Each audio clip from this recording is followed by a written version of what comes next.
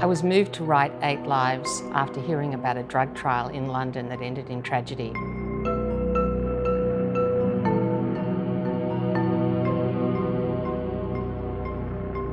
I began to imagine how such a thing could happen.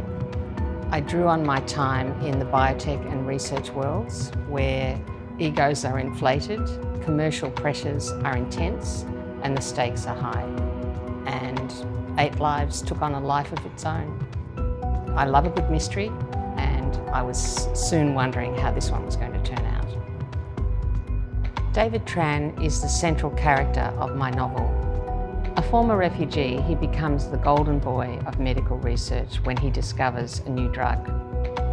It's hailed as a potential miracle treatment for diseases of the immune system.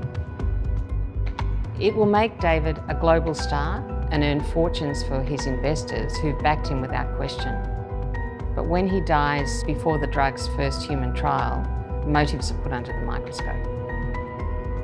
The story is told from the perspective of David's friends, family and business associates as they piece together the puzzle of his death.